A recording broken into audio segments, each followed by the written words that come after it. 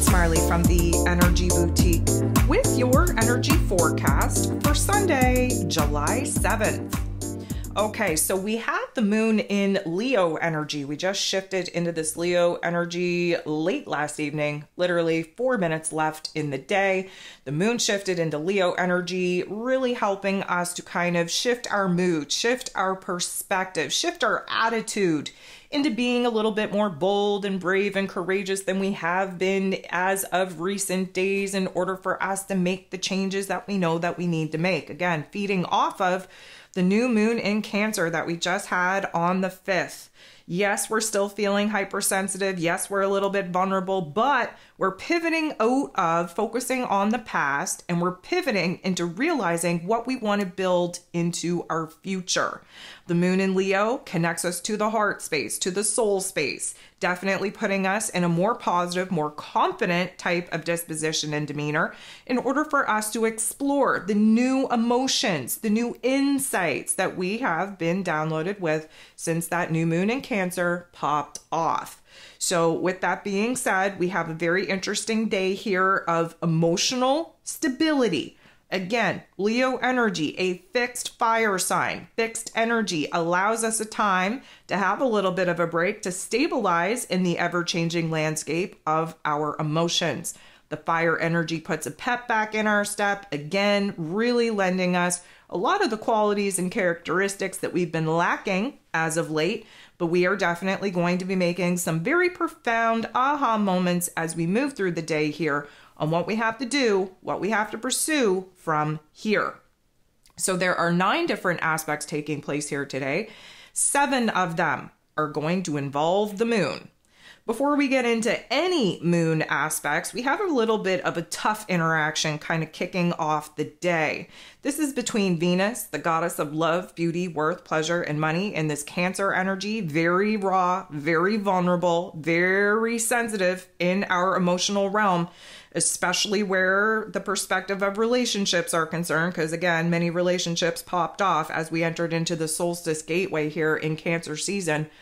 Venus is semi-squaring, so creating a little bit of tension, a little bit of conflict with Jupiter, the planet of growth, expansion, beliefs, abundance, and blessings, who of course is in the Gemini energy, pressing us to open up our minds, really pressurizing us to just kind of grasp a different goal, different vision for the future. Yes, that Gemini energy is very competitive because there's 2 different options, different paths, different directions, different choice points popping off here.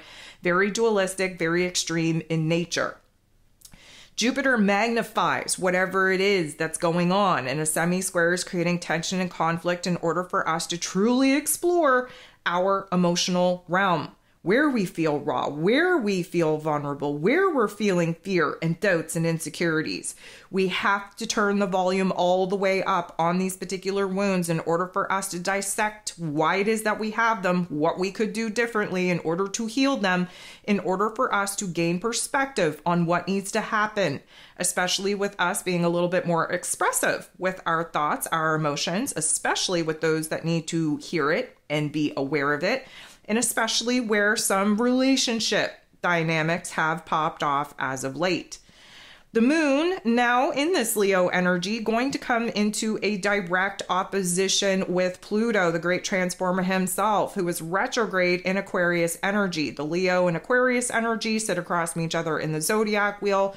Pluto, of course, takes us on an intense trip down memory lane, if you will, to examine the psyche, to examine the parts within us that are currently in a power struggle. Our heart versus our head, our inner realm versus our outer realm, the old version of self versus the new version of self, our ego self versus the higher self. Where can we make some changes? Where can we make some improvements? Where can we make some transformations in the way that we see ourselves and the world around us, and therefore have a domino effect of changing the emotions that we're currently holding while kind of reviewing some tough love life lessons? Of course, this is going to intensify our emotions. We have to understand where it is that for the most part, Many of us have been altering who it is that we are in order to fit in order to be accepted. The goal here is to now lean towards being unique, being our own individual selves, even if it means kind of dancing to the beat of our own drum. This is going to put us in a situation to really examine where it is that we aren't feeling as bold and brave and confident as we need right now, and what it is that we can do in our inner narrative in order to flip the script, put us in a situation to feel more empowered to make the changes that we know that we need to make. The moon is then going to make a positive interaction with Mars, the god of war, ruling over our physical energy, our drive, our passion, our desires, even our anger, who's in this Taurus energy, a fixed earth sign, taking a very low, slow, steady approach in our physical realms to what needs to change, what needs to transform based off of what we're changing and transforming in our inner realm. This is where the boldness, the bravery, the courage that the Leo energy often lends us comes out to play. We are tapping into our warrior type of mood and attitude. We are inspired, we are motivated, we are semi-excited to actually see things change, to see things get better, to see ourselves actually enjoy life again. As unfathomable as that may be, it is very possible, and we are leaning more and more into really creating a space, a realm, a reality that not only looks good, but that feels good as well. We have Mercury, ruler of the mental plane, ruler of information, communication, how it is that we express ourselves in this Leo energy already, making a positive interaction with Uranus, the Great Awakener, in Taurus energy. So I love this because Uranus rules over the highest form of our intellect. It's the part of our, let's call it, super brain that connects to the higher realms of intelligence. This is where we get an epiphany, where we get an aha moment, where we get those light bulbs kind of flashing in order for us to see things from a different set of eyes, for us to gain a greater, grander vision on what it is that we need to do, what it is that we need to pursue, where it is that we have to pivot in our perspective, in our energy, in our efforts. Well, Mercury, on the other hand, rules over the lower level of our intellect that our ego self depends upon. Again, kind of taking information and details in from our exterior realm, this materialistic realm, and forms a thought, an opinion, an idea based off of our physical circumstances. We love when Mercury and Uranus are working together because it means that we're having some profound insights, some profound ideas that we can 100% make sense of in this present moment, in the here and now. We can apply logic and practicality to some of the ideas that are coming in. We can give it structure. We can, again, feel where it is that we're being called to do and pursue certain paths, certain tasks, certain chores, if you will, certain projects that are heart aligned, pushing us into alignment with our higher selves over our ego selves and pushing us out of the stagnancy of the present moment in the here and now and putting us in a situation where we can improve and do better and kind of create, again, a better situation, a better circumstance for us to be living in. The moon is then going to make an awkward interaction with Saturn. So again, just when we're kind of getting started here, we're going to kind of step back. Just when we're feeling excited, we're going to start talking ourselves out of that excitement. Just when we are kind of dreaming the biggest dream available to us at this particular juncture, suddenly we are going to speak a little bit of fear, a little bit of a negative narrative into all that we just got excited about. Now, Saturn, yes, he's retrograde. Yes, he's in this Pisces energy. Yes, he's challenging us to have better boundaries, to kind of have a deeper discipline, to have more willpower, to build something new in our lives. But right now, the renovation needs to take place in our inner realm.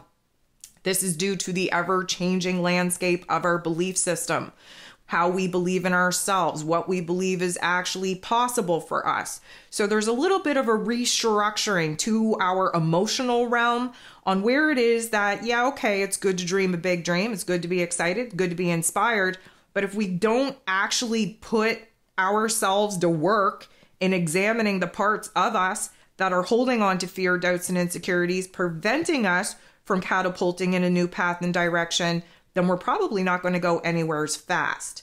So this takes place at 8:12 a.m. 3:06 p.m., so quite a bit of time there, the moon is going to make a positive interaction with Uranus. So this tells me that we sit in the funk. We sit in this negative narrative. We sit in the, oh, this isn't possible. Oh, we're never going to get there. Oh, nothing's ever going to change. We sit in that for quite some time. And then the moon interacting with Uranus in this way, this is this sudden shift. This is like an epiphany, a light bulb moment goes off and we're like, you know what?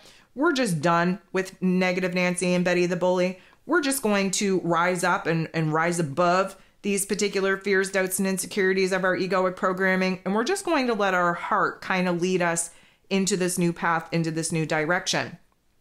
This is a shock to the nervous system. This is when, again, we have the ability to gain insight, when we gain a little bit of inspiration and excitement for the things to come, and we're actually feeling well equipped and well prepared to do what it takes in order to actually make those major changes in our physical realm. The moon in Leo energy, then going to come up to, bump into, team up with Mercury already in this Leo energy. This is a conjunction. This is a reset. This is just as much an ending as it is a beginning. And because the moon is our heart space and Mercury is our head space, we're on the same page.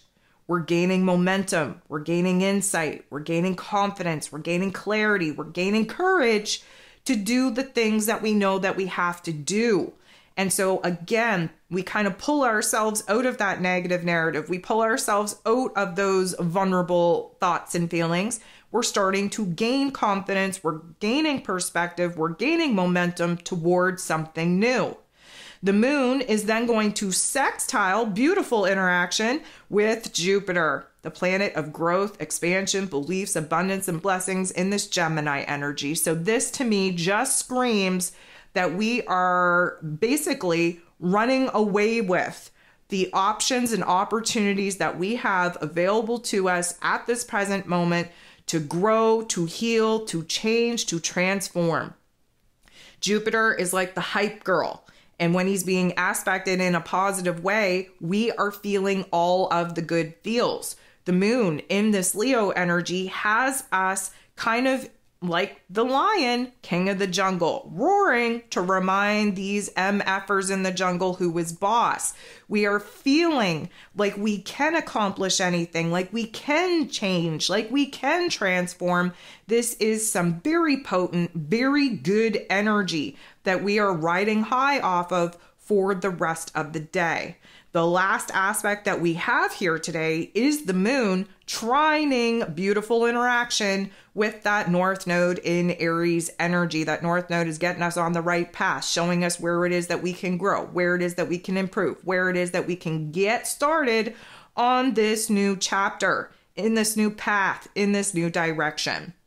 A trine suggests that we are dealing with like elements.